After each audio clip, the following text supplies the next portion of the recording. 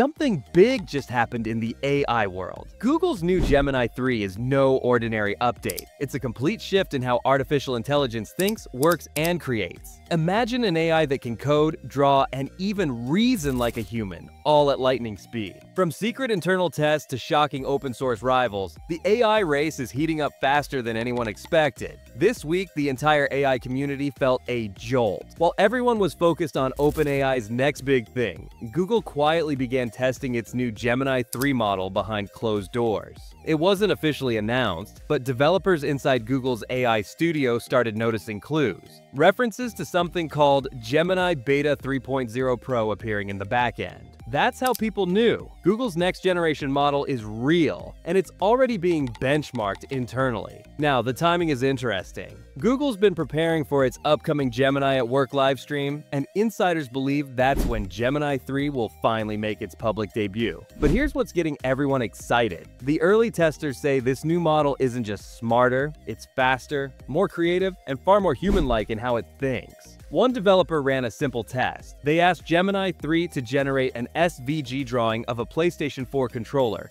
down to the exact curves and buttons. Within seconds, it produced a perfect digital sketch with almost no errors. That might sound small, but it's a huge leap. We're no longer talking about text-based reasoning or chatbot conversations. This is visual precision, real design understanding, and it hints at how far multimodal AI has come. And when stacked against Anthropic's Claude 4.5 Sonnet, Gemini 3 didn't just keep up, it beat it. The model generated cleaner, more accurate outputs at a noticeably higher speed. That shows Google has been quietly tuning this model for serious front-end work. It's not just about writing code, it's about creating things, app, layouts, designs, like a professional developer would. Inside AI Studio, users have started noticing new interface changes too. A new tab labeled My Stuff appeared. It acts as a personal library where all your generated images, code snippets, and assets are saved automatically. That might sound like a small addition, but it signals something bigger. Google's transforming its AI tools into a complete creative workspace where every project and file is connected. Now, Gemini 3 isn't just one model. There are actually two main versions under testing, Gemini 3 Pro and Gemini 3 Flash. Pro is built for deep reasoning, long conversations, and complex problem solving. Flash, on the other hand, is designed for pure speed, real-time responses for live applications. Together, they cover both high-end professional users and those who need instant AI performance. Developers have also discovered references to something called DeepThink and agent mode buried in Google's internal code. DeepThink seems to be Google's new multi-step reasoning engine, kind of like a built-in chain of thought system that lets the model remember and connect ideas across long sessions. Agent mode, though, is where things get wild. It's designed for direct browser control, meaning Gemini 3 could actually perform tasks online, like researching data, filling forms, or managing tools, all by itself. That's Google's version of autonomous AI agents, the same direction OpenAI is moving toward with its Agent Kit. But unlike previous models, Gemini 3 might not just assist, it could act. Google's rollout strategy for Gemini 3 is as strategic as the model itself.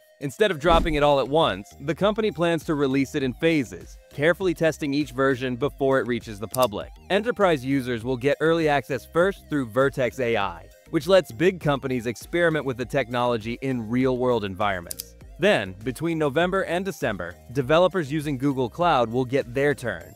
Finally, by early 2026, Gemini 3 will reach everyday users through Android 17, Google Search, Chrome, and Workspace. And this time, Google seems ready to execute. Gemini 3 has been redesigned to work as part of a unified system, not just a standalone AI model. It's integrated deeply with Google's tools, meaning your documents, emails, and calendar could all communicate with each other through AI reasoning. Need to write a report? Gemini can pull data from your sheets, summarize your emails, and design a presentation, all in one workflow. That's the kind of seamless intelligence users have been waiting for. But while Google fine-tunes its multimodal powerhouse, something unexpected happened in the open source world. Out of nowhere, a developer released a model called OVI, short for Open Source v3. It's a small 12.25 billion parameter model, but what it does is incredible. OVI turns text into 5-second talking videos with perfectly synced audio.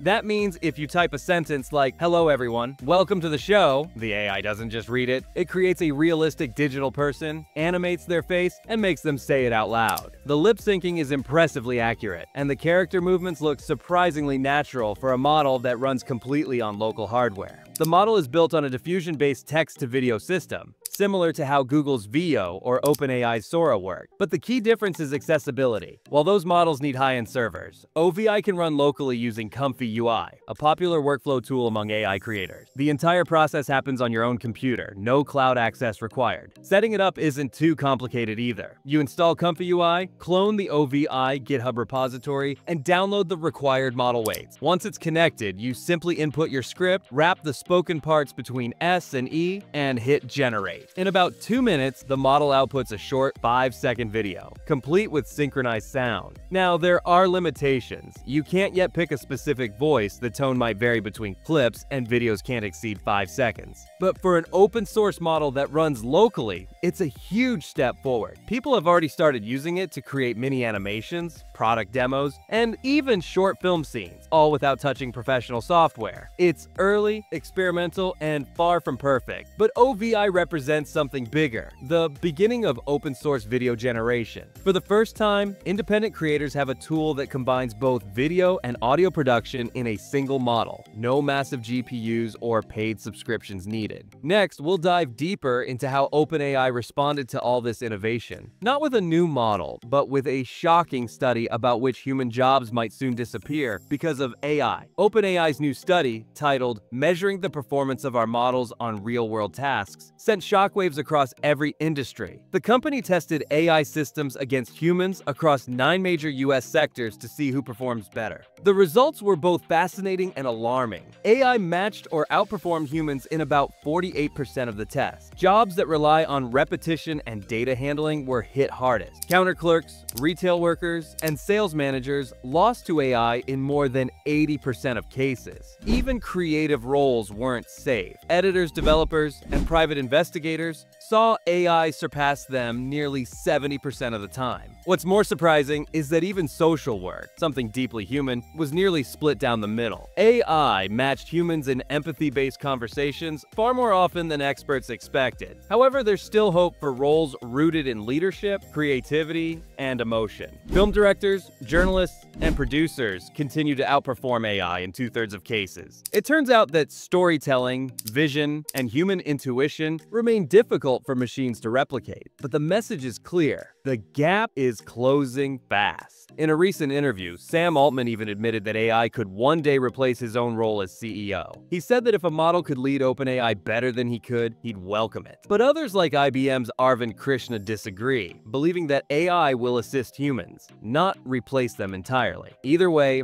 one thing is certain. We've entered a new era. From Google's Gemini 3 reshaping creativity to open-source models like OVI bringing video generation to everyone, AI isn't slowing down, it's accelerating. The future of AI is being written right now, and each breakthrough pushes the limits of what's possible. So, what do you think? Are we heading toward a world ruled by machines, or one empowered by them? Let's talk about it in the comments. And don't forget to like and subscribe for more deep dives into the future of technology.